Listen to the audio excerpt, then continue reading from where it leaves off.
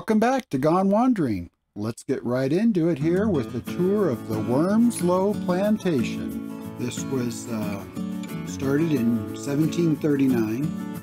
It's currently 822 acres, but it was something like over 1,400 acres originally. And the most impressive thing, though, is this 1.5-mile oak driveway with 400 oak trees. Pretty crazy.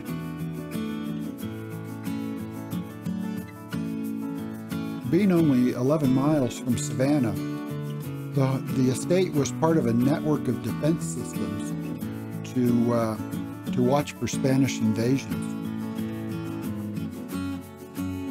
As you can see, there's virtually nothing left of the estate. They actually took the walls and cut them up into pieces and used them for other buildings. I don't remember what year that was done, but as a result, there's nothing left of the original estate. Descendants of the family still live on the original property.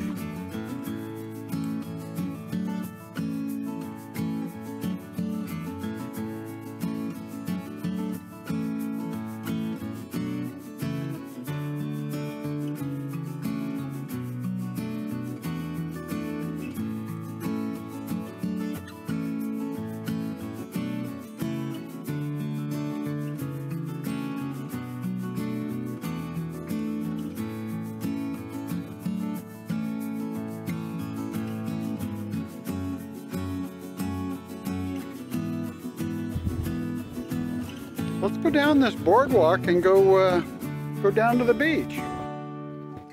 Sound like a plan?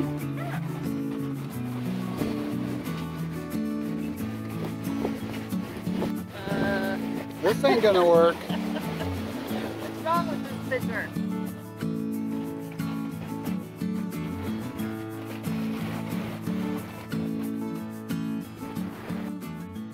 So arriving in St. Simon, we noticed something out in the water and we couldn't figure out what it was for a real long time. As it turns out, in the early morning of September 8th, this cargo ship capsized. And there's lots of controversy as to how it capsized, if it got out of the channel that it was supposed to be in, or if it was bad navigation or a swell, maybe the ship was loaded and stable. So there's lots of controversy as to how it happened, but the ship is sitting on its side now. And inside the ship, there's 4,200 Kias and Hyundais. So if you want a slightly waterlogged car, that'd be the place to get it. 23 were on the ship and they all got off safely. And they've been trying to figure out how to cut it up into pieces to remove it, because it can't be righted again at this point. Now this is a pretty cool campground. We are in Savannah, Georgia, and it is beautiful.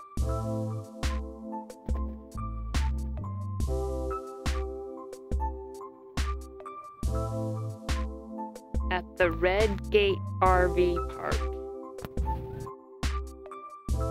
Welcome to Savannah. We took a tour with this bus ride here. It was an hour and a half. Wonderful tour. You can get on and off all day long. Just get on, get off wherever you want. Well, there's 15 stops that it makes. But what's interesting about this city is everywhere you go, there's these little groups giving tours. This town just has so much history.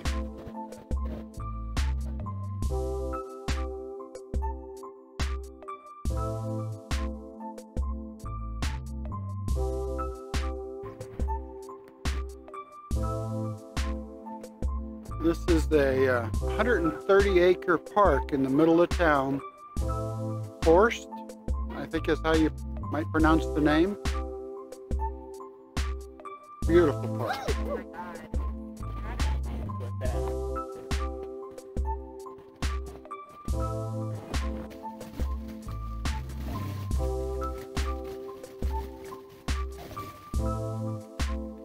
So we've been taking pictures of beautiful oak trees. At home, having like 17 of them, you know, we don't really think they're all that beautiful necessarily because we got to continuously pick up their leaves. But this tree here is dated over 300 years old, which means it was a seedling in the 1700s. That's amazing.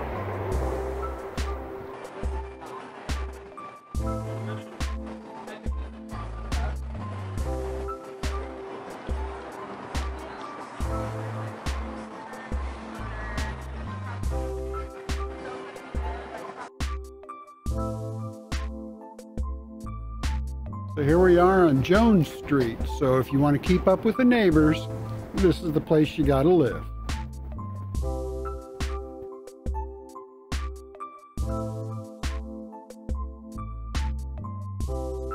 So we've taken a couple of tours of cemeteries of all things, and we're in one in downtown Savannah here.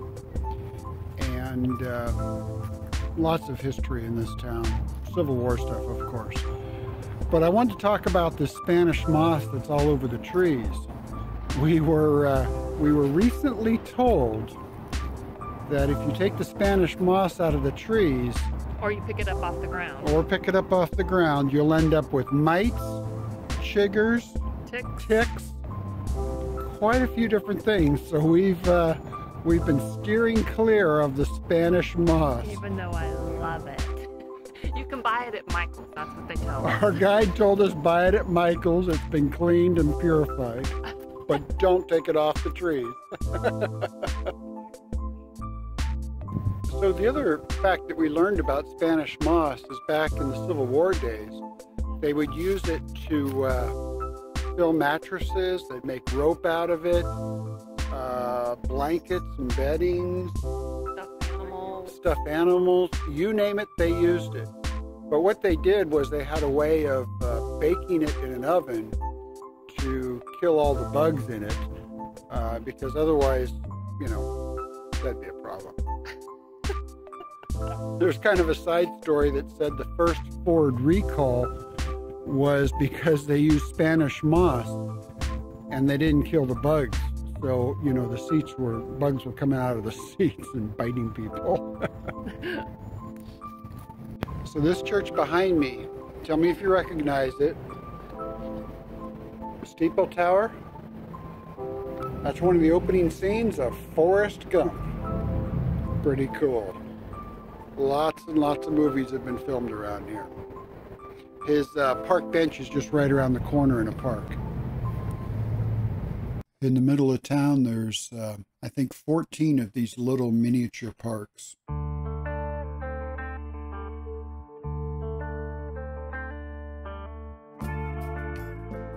Here we are down on the wharf.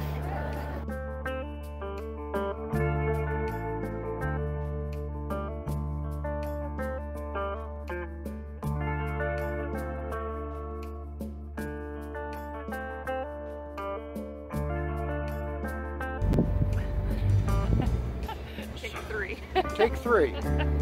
So this is the Waving Girl of Savannah and her dog. Her love interest went down on a ship, and apparently she said that she would wave this flag every time a ship came back to welcome him home.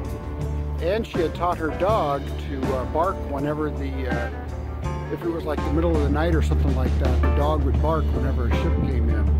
Anyways, 44 years later, she ended up passing away, and he never came home. So they say that she died of a broken heart and a sore arm from waving the flag all the time. I didn't make up the story, okay? I just have to repeat it. Okay. What? Okay, guess where we are. It doesn't look like much of a building. Can you guess? Sorry. I fell off the curb. Where is it we are? In Savannah, Georgia? The restaurant? The Lady and the Sons? Let's go. Which is what? Pauline's. Boy, it's like pulling teeth. Let's go check it out.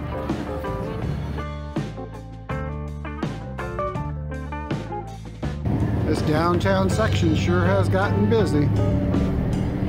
Crazy.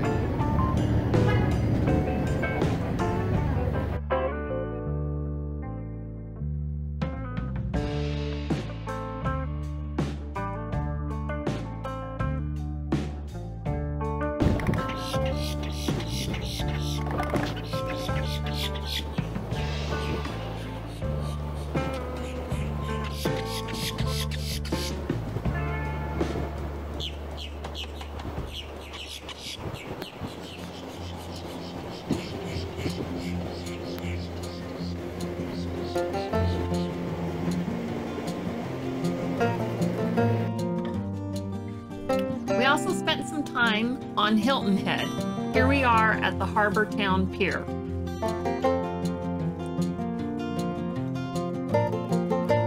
So here we are exploring Charleston, South Carolina. The Pasco Houses is called Rainbow Row, and it is one of the most photographed tourist attractions in Charleston. We also took a tour of the Capitol in Columbia. We thought this sign was funny because it's not for the tourists, it's actually in a roped off section for the politicians where they can kind of just get away from things and rest, but apparently they have to be reminded not to sell furniture. So that's the end of this video, and we really appreciate everybody watching, and until next time.